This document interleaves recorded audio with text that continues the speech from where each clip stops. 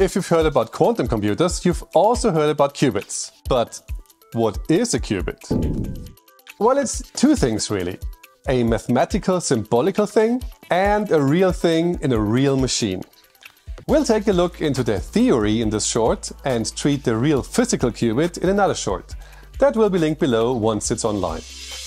A regular bit can only take on one of two values, 0 or 1. A qubit is a quantum system that can also be 0 or 1, but as a quantum state, it can also be any combination of 0 and 1, a so-called superposition. And what that means is that whenever it's measured, a qubit randomly becomes either 0 or 1. And the probability for either outcome is given by these two numbers. Now, having random output is a huge drawback actually. Nobody wants that. But it's a basic rule of quantum mechanics that you just can't get around. However, there's also a huge advantage to having superpositions.